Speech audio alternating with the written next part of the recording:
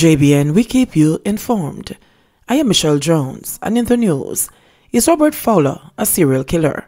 Please remember to subscribe, like, share, leave us a comment, and click the notification bell to receive our daily news items.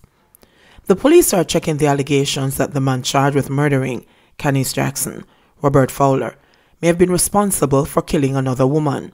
The allegations surfaced on social media today when Fowler's photograph was published. One woman alleged on Instagram that Fowler had strangled her cousin in Passage Fort in Portmore, St. Catherine, then fled to rural Jamaica, only to return to Portmore a few years later.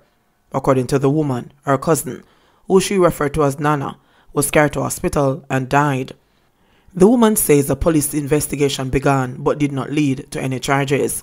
Another social media user wrote on Twitter that Fowler had strangled to death a woman by the name of Natalie, then fled Portmore before subsequently returning to the municipality. The social media user expressed disbelief that Fowler later returned to the community and plied his trade as a mechanic. It is also alleged that hospital authorities were told that Natalie had fallen and hit her head. When contacted today, the police declined to comment on the record on the new allegations. However, senior sources in the constabulary say checks are being carried out to determine the veracity of allegations.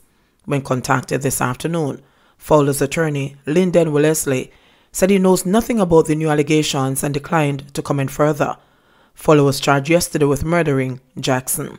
The police say Fowler admitted in a caution statement that he strangled Jackson to death after luring her to his home. He will appear in court on April 9. JBN, we keep you informed. Please remember to subscribe, like, share, leave us a comment, and click the notification bell to receive our daily news items.